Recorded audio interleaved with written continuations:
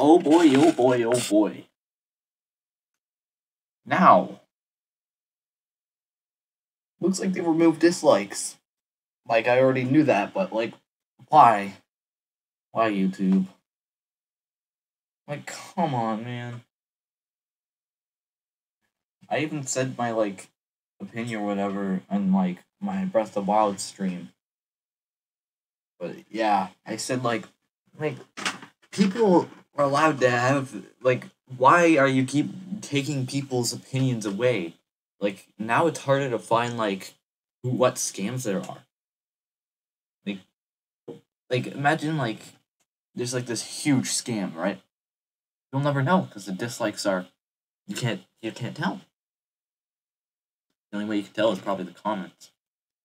So, my plan is, for every video that has the dislike, you can't see the dislikes, what I'm going to do is that I'm gonna put how many dislikes are in the description.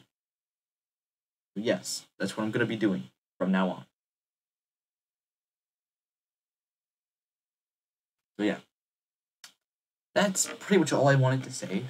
But like, I think it's stupid. Come on, you're not allowed to have your opinion already. Why not now? Like, god damn it. Why?